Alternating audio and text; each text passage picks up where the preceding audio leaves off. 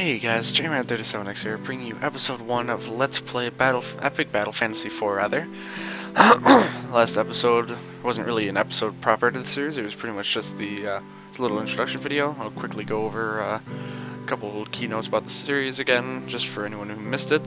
Side banners here, I put them in there just for the hell of it, just because it looks nice and the game isn't completely widescreen. So, I'm playing on epic difficulty, which should be fun. All the graphics are set to the highest because my computer is way better than it was the first time I played the game, and I have played through the game once, but it was a while ago. I didn't even play through the whole thing. I never didn't get to the final boss, but yeah, these are the medals I have going in, just these two. I think there are probably a couple more that are hidden here. Let's go to the credits.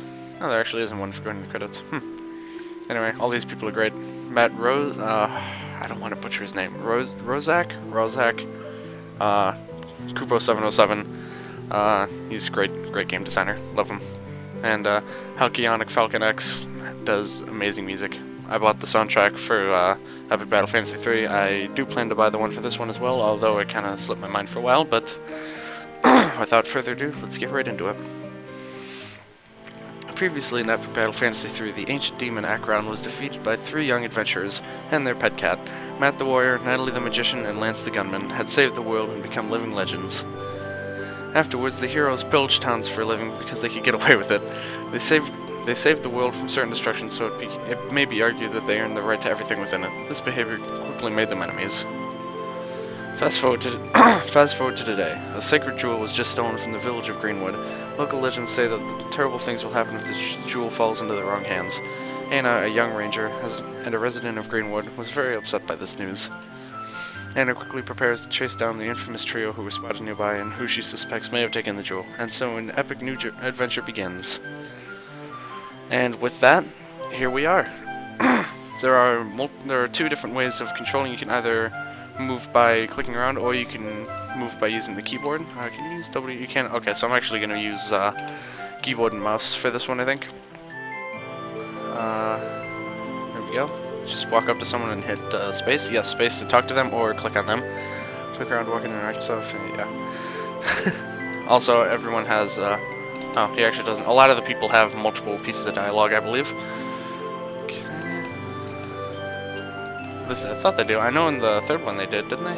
It's been a while.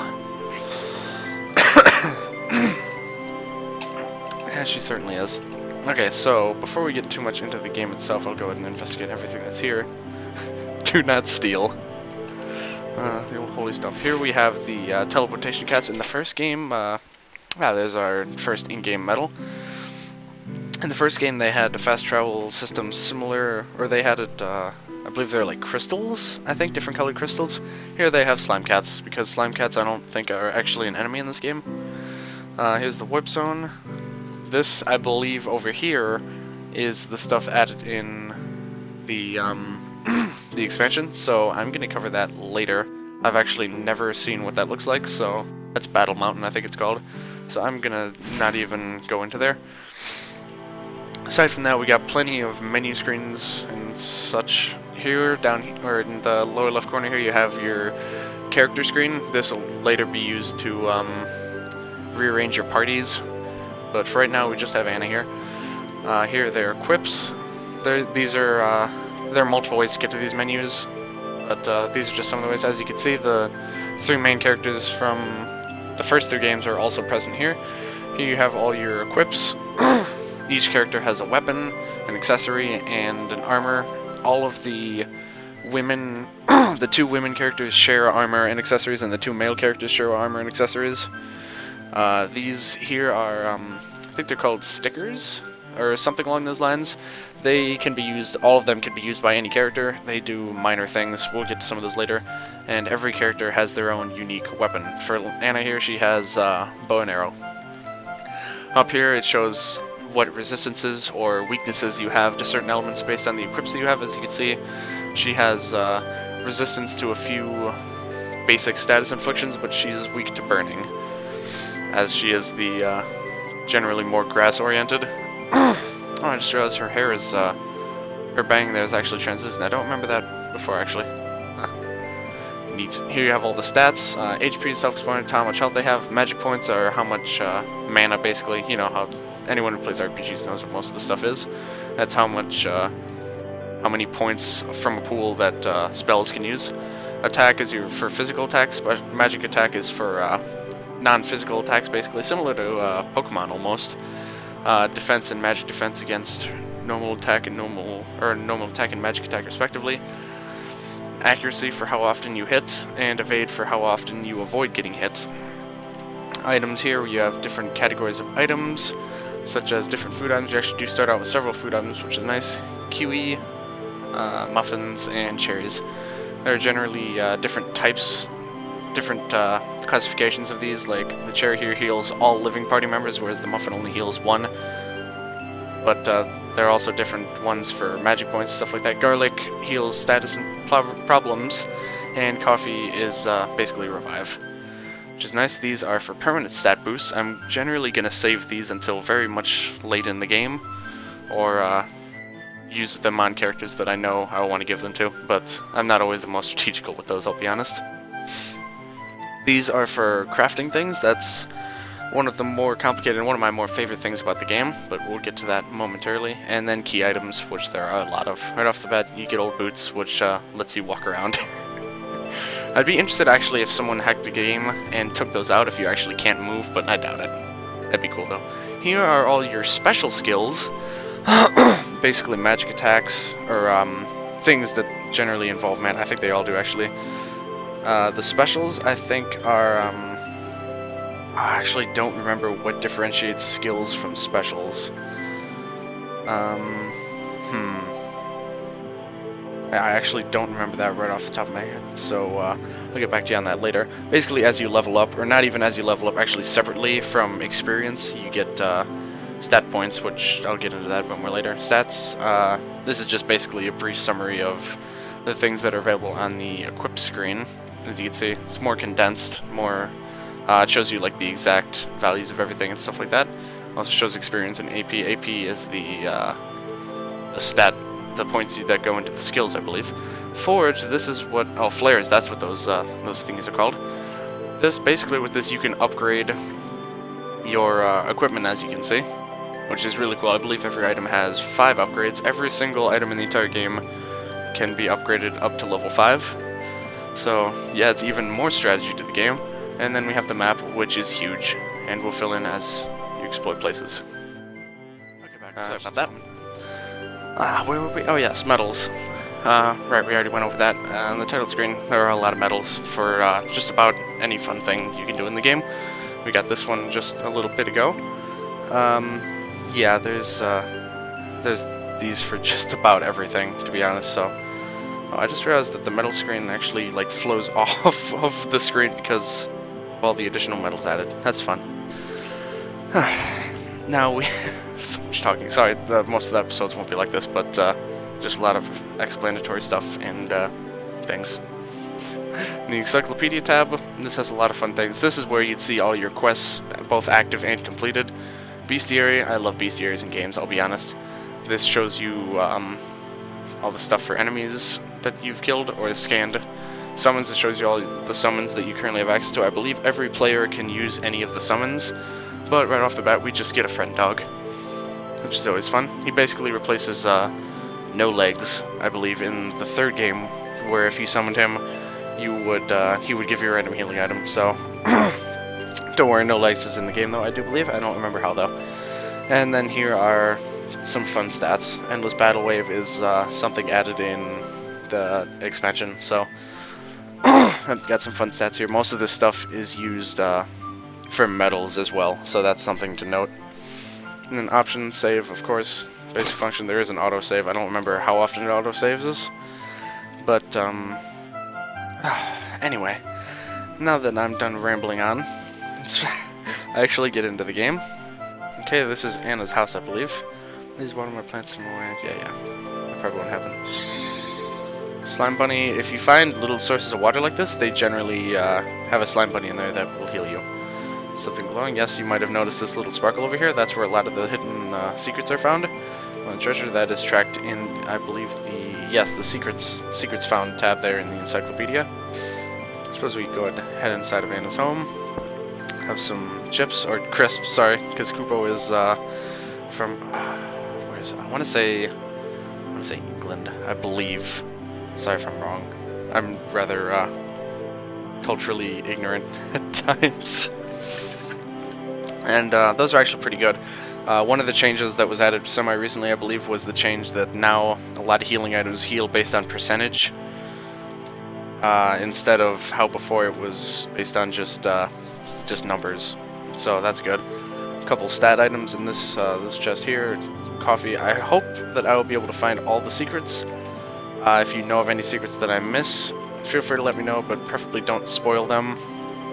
So only point them out if I'm having a hard time finding them. Like you may have noticed this chest over here that you can only see when inside Anna's house. There it is. Got a lollipop. Increases accuracy. Some more stat items and more healing items. So let's go ahead and go south, I suppose. It's a very small town. Unlike the first game, I believe there are multiple towns in this game, which is always good, because that was always kind of strange, I think. I'm trespassing. I'll put the blocks here to get you out. That seems unlikely. You can push those around. I shouldn't have to do that kind of work. I really thought they had multiple text modes. Okay. Used strength. Nice. Yes, you can push these blocks around in, you'll always find them the areas that you can push the blocks in will be differentiated. As you can see here, they have the dirt on them and it's surrounded by rocks, so it's always very obvious. Yes, this game has, where the first game had the Pig Molester achievement, this one has the Chicken Molester. Just don't stab it. Okay, let's see, what does this say? I find a hammer. Yes, these rocks, however, you can't do anything with. You need a quest item for that, so we'll get to that a bit later. Here we get our first flare, potion badge. Boost MP, that's pretty good. Might as well go ahead and equip that. Each character, as you can see, can have 3 pieces of flare. As I said earlier, some characters do share items. They do share an item pool. So, where's that? I know I saw a sparkle there. So that does mean that if one character has an item equipped, there we go, that the other players cannot access that item, which obviously makes sense. And we can't walk across those lily pads right now. We'll have to do that a bit later. And the pool of healing, I believe you can... Yep. Oh, that's right. Now I remember. It's not just in bodies of water. You see this spot here has little different marking there. Those are the spots that the slime bunnies are in. So that's always good. Easy mode is a joke, though. You should be ashamed. As I'm playing on epic mode, so this is certainly going to be interesting. I believe slime bunnies... I don't think they've been an enemy since the early games. I know in the third one I think they were a summon, but now they're even better, I think. Okay, this is our first quest. Takes 5 muffins, 1 ice cream, and 1 chocolate to complete it. And it seems like we'll get 20 ears for that achievement, or for that quest more. Or rather, I mean. Road closed. This is the graveyard. It certainly is quite a stark change, I'd say, from what we've seen before. There's a tree here. I actually don't remember if you can fight this. Let me save. No. Okay, these trees are just for decoration. There's another chicken for you to get your achievement there. I don't think there's anything here. Of course, we're gonna have to approach this from down here. This switch right here, guarded by whatever that is. Might look familiar for those of you who played the third game, but we won't be concerning ourselves with that right now. Yes, your quests, so can't do that. Hopefully I'll be able to do it before I leave this place. Idols have finished all their chores already. So it seems like they have enchanted these wooden logs to come to life, which is very interesting. You'll find that the idols in this game basically replace the slimes in the first game. You find pretty much a new variation of them in each area. So, there we go. Yes, if you check around in this wood pile, we'll find some hidden items. I'm trying to remember where they all are. I'll just investigate every tile, I suppose. I'm checking some of them twice because I forget how this works. Okay, there we go. What have you got? Wooden idols, yep. Bring it to life with magic. Anything can be done with magic. They're talking about some of the types of idols you'll find later in the game, like obsidian, gem. Oh, there we go. Made of obsidian and gems and that sort of thing. Ice. All those you would see if you stuck around on the title screen. person wants some slightly more difficult items to get, some glass, a magnum sample, and this thing called liquid ice, which is very interesting. It's like, I don't know, I feel as though there's another word for it, but we'll concern ourselves with that later. Oh, this game's so witty. Here you have an item shop. You can buy a lot of materials. Not all of them, though. That's one thing about this game that's different from the first one. In the first, or third one, rather, I'm going to refer to it as the first one a lot because it's the first one in this style. But you could buy every material right from the beginning of the game. While they were expensive, you could do it, but in this one, there's no such luck. You can only buy certain items from certain places. The shurikens here, some of them you can use as attacking items. I don't know. Most of these you can't, I don't think. The bombs here you can. Most of these are crafting items, though. You can also sell items, which is probably not something I'm going to be doing often. And there's that. Always fun. That is a, I believe, if I'm not mistaken, that is, yes, that's a quest item. Learn to carry around a spare pair. Wonderful. I love this game. Absolutely love it. This is more than 100%. Yes, if you have an elemental resistance of more than 100, you will actually heal from that type of damage, which is incredibly useful. But not something you'll encounter very often. Although if epic mode in this game is anything like it was in the third game, there will be some enemies that will utilize that, and it'll be kind of deadly. Yes, that's just telling you how you should conserve your better healing items here. You'll have some items lying around that you can just pick up completely for free. So that's always fun. Everybody loves free stuff. They say the best things in life are free. Okay. Yes, snacks, HP, MP, etc. Most of these guys don't say much interesting. I'm mostly just looking around for quests. There's another one there. Another one. Ooh, I almost have enough of that. Speckled egg. That, I believe, is a quest item, so you won't be able to just find that lying around like you did the other two items, which are literally just lying right in front of her.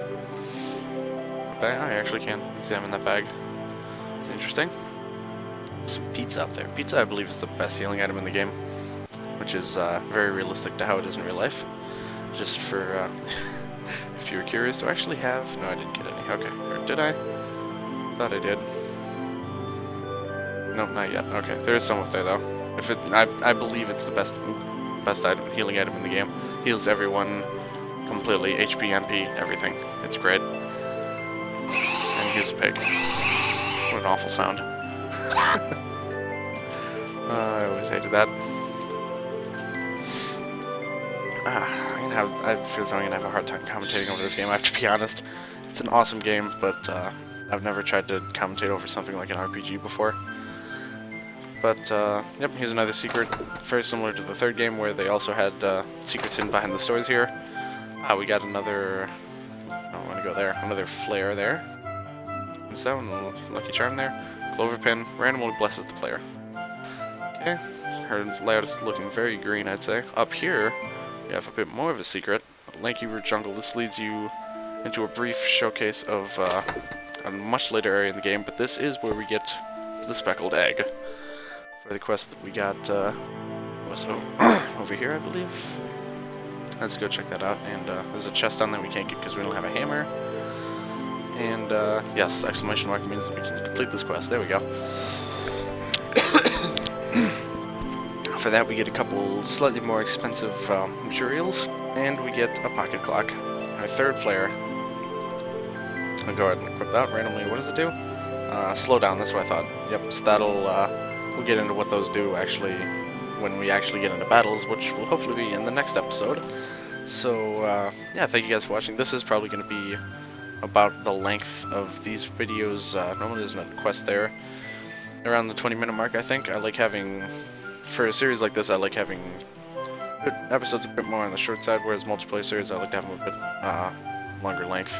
Hence, most of the super hostile videos we've done so far have been upwards of at least 30 minutes. But, yeah, oh yeah, and here's Pikachu. Just for fun. His boyfriend, yes, that's great. So, yeah, thank you guys for watching. I probably will be doing these videos quite frequently, at least once a day. Well, no more than once a day, but yeah, well, actually, alright. Those of you who are still around, let me check out the weapon shop just so I can have covered everything in Swords Overrated in the starting town. So here we go, equip shop. Buy multiple equips for different characters. Get that's actually not bad. I might pick that up a bit later on, but for right now I'm just gonna conserve my money. But yep, there's that. Always fun.